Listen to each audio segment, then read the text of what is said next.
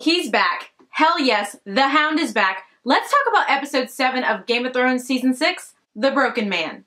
At the beginning of this episode, we finally get the answer to the question that has been on many of our minds since it happened. What happened to Sandor Clegane? Well, he didn't die. He's been trying to atone for all of his crimes, and we see him building some kind of a building amongst a bunch of people. I don't know if he's in the Riverlands.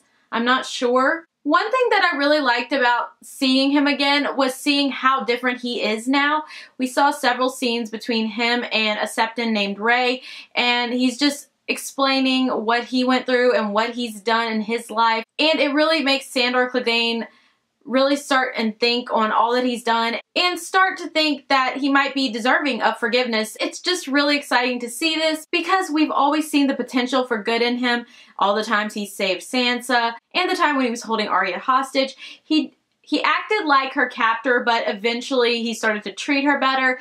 And we just, many times since the first season, we see this potential for good in him, and we really, really see it in this, and especially after the way his scenes in this episode ended, that we are going to get that whole Clegane Bowl showdown at the end of the season, hopefully. I think it's pointing towards it. It's pointing towards it, and we really need it. I need it.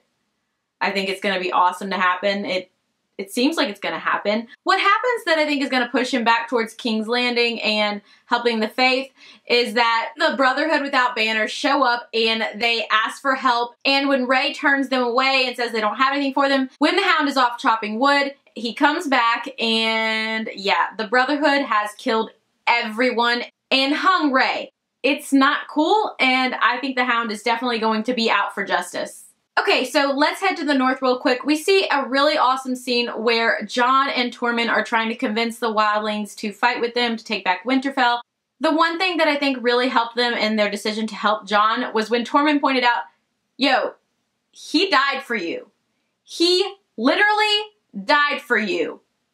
And then they're all thinking, and basically, yeah, they agree. They agree. And I love how 1-1 comes up and he's like, snow. And just one word, but yeah. I love this. I really can't wait to see the look on Ramsay's face when Jon and his army show up and they have a giant in their army. Yeah. Even if they have a smaller army, it's gonna be like, yeah, we have a giant. Let's go. Alright, so I'm going to come back to the north in just a moment, but first, let's head on over to King's Landing and talk about everything that went down over there. One of the first things that we see over there in this episode is a scene between Margaery and the High Sparrow, and if it wasn't clear before now, the High Sparrow is definitely in charge. There is no doubt in my mind. Margaery is still trying to play the Game of Thrones and to weasel her way around the High Sparrow and all of his cronies, and yeah, I don't know how well she is doing. She's doing decent, but she is always under constant watch. The High Sparrow basically warns Margaery that Olenna is about to get in trouble, and then Margaery has a meeting with her grandmother and tells her that she needs to get out of King's Landing and head back to Highgarden. Or yeah, things are gonna get very bad. Now, before Olenna heads back to Highgarden, we see a scene between her and Cersei where she really tears into Cersei and blames her for everything. Everything. And she reminds Cersei that she remembers the smirk on Cersei's face when her grandchildren were taken away. And she is not going to team up with Cersei. She is getting out of there. Now, when Olenna walks out of the room, one thing that I really loved that gave me a little hope for Margaery and her chances of survival, she was able to get a message to her grandmother, and it's not so much a note as it is a picture. It's a drawing of a rose. It's their house. Basically, I think it just means that she's still loyal to House Tyrell, and she is not choosing the High Sparrow or Tommen over her family. She is just doing what she has to do to survive at this point. And if anyone can figure out how to free Loras, it's going to be Margaery, and I think that's why she is not leaving King's Landing or anything like that. She wants to get her brother free and get away from the crazy, all of her family intact. I doubt that's what's gonna happen, but you never know. I think it will kill her if Loras dies. I think it will drive her over the edge, and we will see a different Margaery than we've ever seen before. It would be interesting to see a Margaery without Loras, We've never seen that. I mean, we've seen her in different scenes without him, but it would be interesting to see how she reacts to his death. Okay, so let's head on over to River Run and talk about what happened over there in this episode. It was amazing. We got to see Jaime and Brom arrive at River Run and try to convince the Blackfish to surrender. Well, one of the first things that goes down are the Freys threaten to kill Lord Edmure if the Blackfish does not relinquish River Run, and he refuses. He outright refuses and tells them to kill him. And they chicken out. So I thought that was really funny. One of the things that I loved the most about the scene was when Jaime walked up with Brom and he took control of the entire siege and their prisoner, and they were none too happy. They were pretty pissed and he didn't care. He took control, and Jaime thinks that he'll have a better chance of convincing the Blackfish himself, so he gets Brom to call a parley.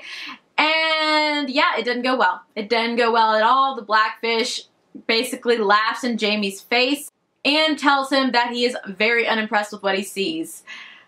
I love the Blackfish. He is awesome, and I want this fight. I can't wait for this. Another thing that I really loved about this interaction between Jaime and the Blackfish was when he asked Jaime if he'd come to fulfill his promise and if he had Sansa and Arya, or if he came to surrender himself back into their custody. That was really great that they touched on that. I just loved everything about this moment, especially because it was an interaction between the Blackfish and the Kingslayer.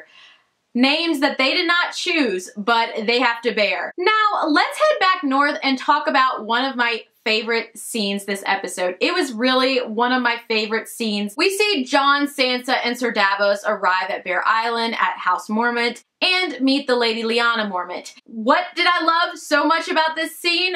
Oh, there were many things, but one of the things that I loved the most was the fact that this is like a 10-year-old girl, and she is a tough sell. When they are trying to convince her to join their cause, she at first refuses them. She outright refuses them, and she's completely unimpressed with Jon, who knew her uncle, and with Sansa, and just everything. She's just done. She is not impressed and doesn't want anything to do with them. But then Sir Davos takes the lead, and he finds a way to relate to her, and she actually starts to lean towards their side again, and eventually she decides to help them. She only has 62 men to add to the army, but they're Mormonts, and Mormonts are tough, so I cannot wait to see how this battle goes down. I really love how Sir Davos eventually took the lead in this and was able to get her to pledge her allegiance to House Stark. The next place that they stop is Deepwood Motte, and we see them speaking to Lord Glover, and when he finds out that wildlings make up the most of their army, he very quickly refuses them, and he makes sure to point out how his family was murdered by the Ironborn, and he considers House Stark dead. They then have to leave with absolutely nothing from House Glover, and they don't have a lot of men. They still don't have enough men, and Sansa is not happy about it. She is not happy about it, but Jon says that if they want to have any hope of winning this war, they need to go to war now. The current stats of their army is as follows. They have 2,000 wildlings, 200 hornwoods, 143 mazers, and 62 mormonts. That's not much. I don't know how they're going to win with that amount. Hopefully they get more. Now, hopefully what Sansa is doing behind Jon's back in this episode, she keeps going behind his back. But hopefully what she does at the end of this scene helps them in some way. She sends a raven to someone, and signs it Sansa Stark. I don't know who she sent it to. I'm presuming that it is addressed to Lord Kerwin because Jon said they didn't have time to go and ask him for help. Or she could be writing to Littlefinger because Littlefinger offered the Knights of the Vale to her.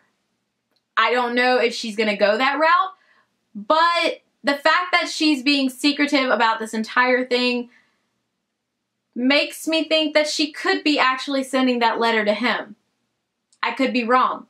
It could be Lord Kerwin. It could be Littlefinger.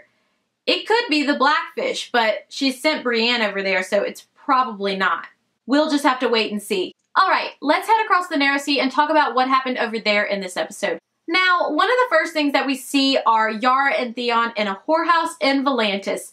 Yes, Theon has found himself in a whorehouse again, and I found myself sympathizing with him. I mean, who wouldn't? I felt so bad for him, and Yara started to feel bad as well. She's making out with this chick and then sends her away for a while, and has another amazing tough love conversation with her brother. She tells her brother to drink his drink, and if he doesn't want to live, if he can't become the Theon that he once was, if he can't find that part of himself again, to just cut his wrist and die. Because with the cowering mess that he is, he's not going to be much help to Yara. And pretty quickly after that, we see a glimpse of the old Theon, and yes, this is going to be good, especially because, wait for it, Yara revealed that she is taking Euron's idea. They are going to sail those ships to Meereen and offer a pact to Daenerys. Yes. Yes, yes, yes. This is what I wanted. I am so excited about this. To see more characters interacting with Daenerys, characters that we have seen in Westeros all this time, to see her interacting with them, and to see her finally make her way towards Westeros, and oh yes, this is going to be good. I am so happy that Yara took Euron's idea and is going to offer ships to Daenerys first. That is a relief. Okay, so the last thing that we see in this episode is a scene in Braavos. We see Arya book passage back to Westeros, and I get all excited, and I'm just like, yes, she's heading home. And I'm starting to wait for the other shoe to drop, and it does, in the form of the waif, in an old lady face, and stabbiness. She stabs Arya, and Arya jumps off a bridge into the water and gets out and is all bleeding all over the place, and I am kind of in shock at this point. I honestly could not react. I didn't know what to do with myself at this point. My jaw dropped and I could hardly breathe, but it's Arya, and I don't think they're going to kill her. I hope not, but I don't know because it's Game of Thrones.